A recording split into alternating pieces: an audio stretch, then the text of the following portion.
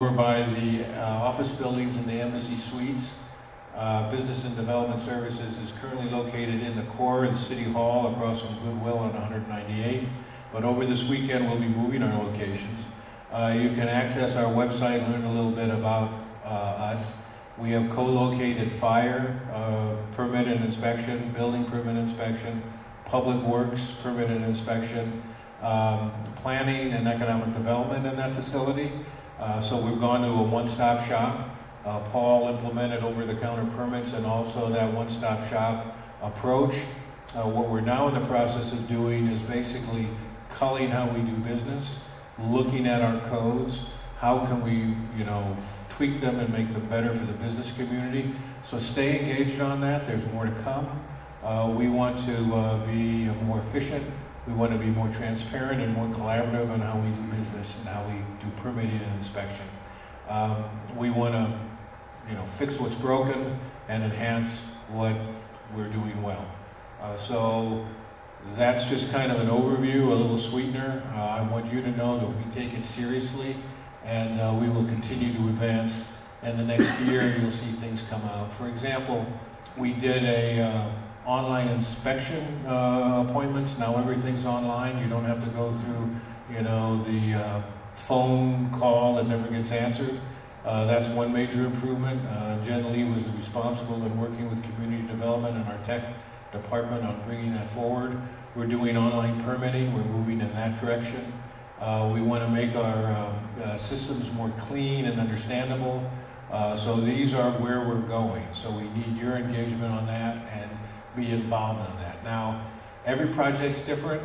Every owner has different motivations. Every business has different motivations. We deal in a code world where, these are the requirements, But it's how we work and interact with our customers, how we make that a better experience, and how we convey the information in a way that they really understand that we're not out to get them.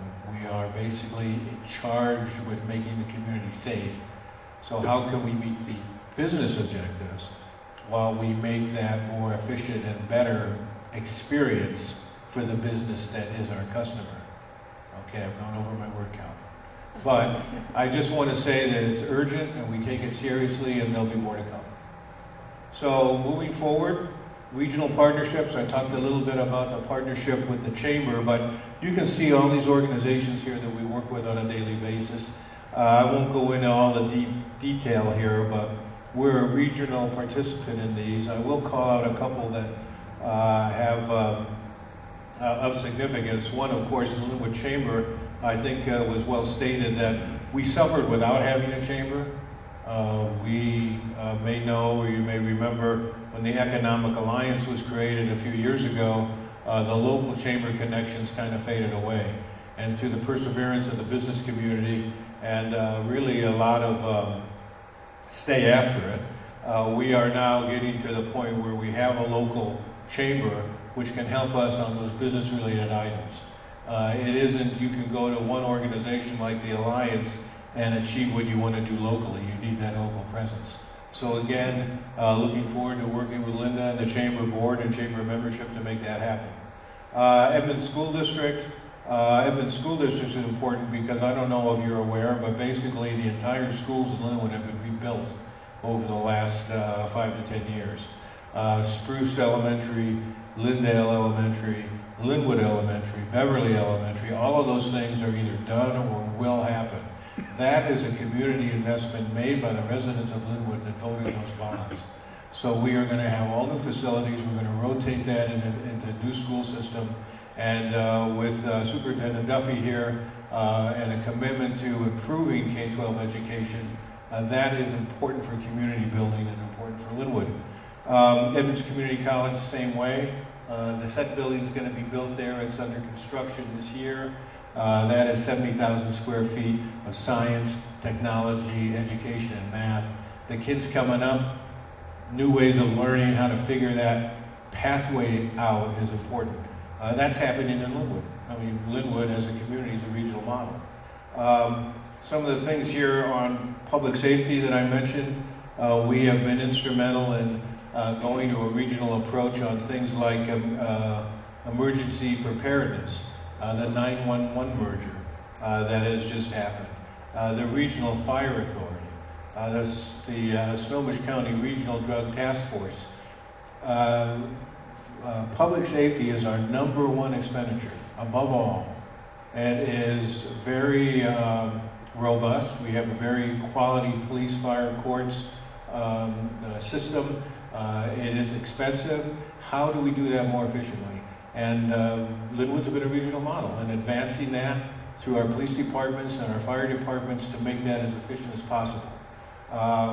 And some of the other things here, Sound Transit, I'll talk about that in a bit, but that's a major game changer for us on the regional perspective. And then Verdant Health Commission, which is the Youth Zone Stevens, well, they're in Linwood, and they have the Veterans Hero Cafe, which is a program connecting veterans, but it's far beyond that. What they do with us on health, what they do with us on community activities that build that wellness. So, you know, we're not couch potatoes. We're working with all these people, all these organizations, all the folks that comprise these organizations to really be a regional model, not so we can put that on our letterhead, but to be a regional model to improve the quality of life of everybody that works, lives, and owns a business here. So, Linwood. I don't know if you can really see this well, but this is our current boundary of the city of Linwood. And I want to call out a couple of areas. This area here is the Regional Growth Center for the city of Linwood. That is a designation that says of the development that happens, it's going to be funneled into this area. By development, I mean new jobs, new residences. The reason for putting it over here is it's along the I-5 and 405 corridors and related to transit. And that's important because if the development happens over here by the freeway, we can protect these single-family neighborhoods. And that is a policy by the council that's decades long. We value our neighborhoods, we value, you know, those parks and schools and those types of areas. That if growth goes along the freeways and also along Highway 99. Thank you very much. Good, much better. Public-private working together. Yeah. Municipal urban growth boundary, I did get a shout out that somebody wanted to learn a little bit about annexation.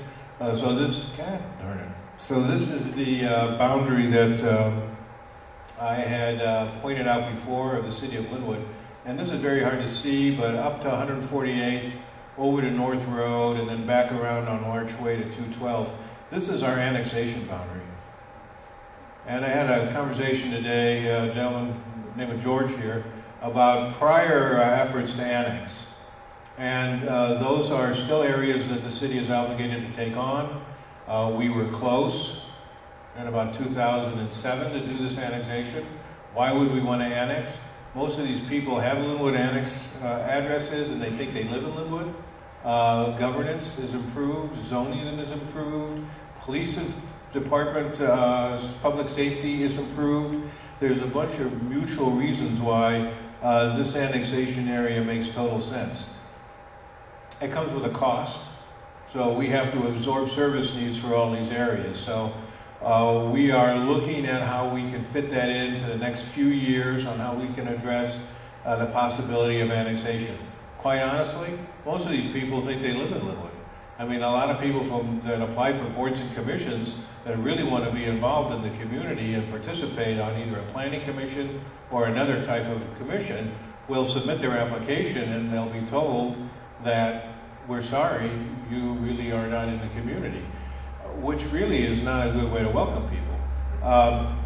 But we are kind of the creature of the post office and how they submit addresses, so that's why that happens. But I think in the long run, this is an area that we're going to annex. It would increase our population to about 85,000. It would also help our economic base. It would just have to be served. So how do we make that financial calculation work? So major projects. I'm going to first talk about the area of the Regional Growth Center and the City Center, which I mentioned. The City Center is here. This has been zoned for highest possible density in the city of Linwood. You can go up on office buildings in the core to about 340 feet. The math on that translates to like a 30-story building. Where are we in that economic cycle? Well, I don't think we're at 30-story buildings, but I think you're going to see density. And then this area is also served by transit. So this is the highest density core area, but this whole area up to Costco and down to the transit center is envisioned to take on jobs and housing that I mentioned. So what are we currently doing? 196th Street improvement. This is from 36th over to 48th. So this is the boundary of this project. This is at one level a widening project. You can see down here in the graphic, 196 will be increased by 2 lanes, and they will be business access lanes, and they will also serve bus rapid transit.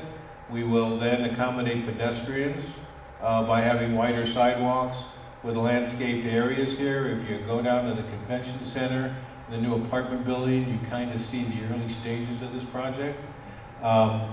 But importantly, we'll also have a landscape median. But importantly here, this starts next year, and it's going to be a significant project.